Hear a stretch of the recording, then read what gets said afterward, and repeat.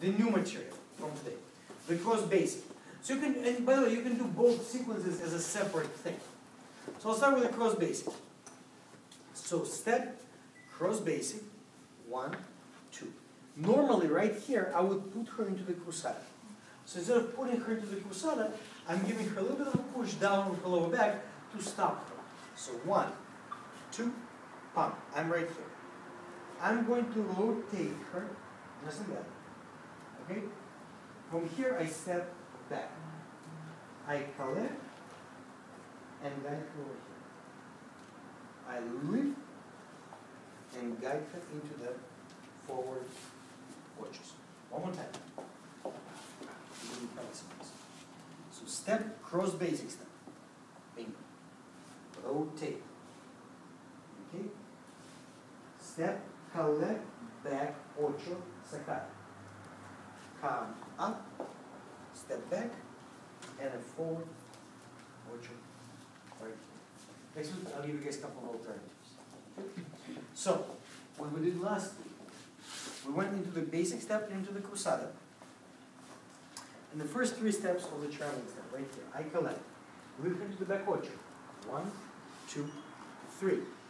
And last week we finished into the ocho cortado, something like that, and stepped up. Okay? Now, when we finish that movement, so cruzada please, we go 1, 2, 3, change. 1, 2, 3. We're in exactly the same position as the traveling step, right here, as the end of the traveling step. So what I can do here, my back step becomes a rock step, and I rotate here. And that's the beginning of the second part.